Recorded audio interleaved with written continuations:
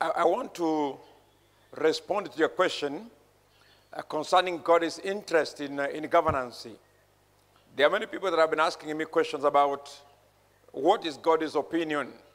Does God care who rules? And this time around, I want to particularly explain God's interest in East Africa.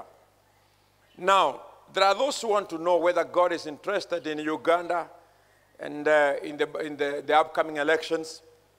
Just like I said and I wrote to Tanzanians concerning His Excellency Magufuli, and many Tanzanians received the message of God.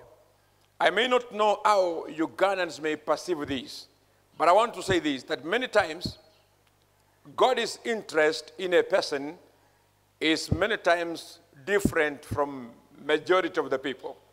You remember in Israel, God wanted Samuel to keep ruling, but Israelites wanted King Saul. And therefore God had to give in and allowed them to have King Saul.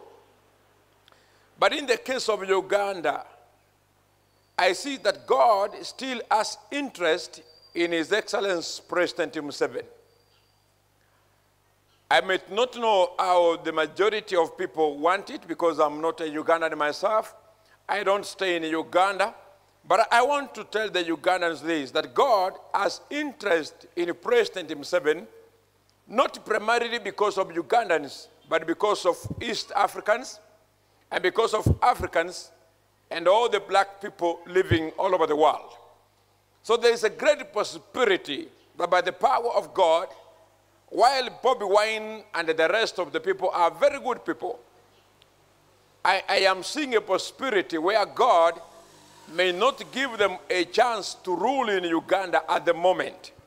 At the moment in the next coming election, President Yoweri Kaguta Museveni is likely to continue ruling, not because many Ugandans may love the idea, but because Ugandans must understand that Uganda is not without a God. There is a God who has interest in President Museveni, not just for Ugandans, but for all of us as Africans.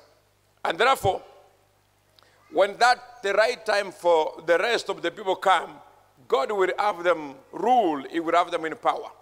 Even concerning Kenya, if Kenya was like Tanzania or Uganda, we could speak many things openly. But we already know who is not going to be president of Kenya. We already know who shall be president of Kenya.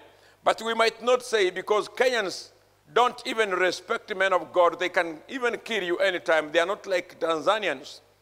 And therefore, we are just watching and waiting, but we know what will happen. There are several things that are going on in Kenya, but they don't matter. BBI or whatever they call them, still what God wants will come to pass.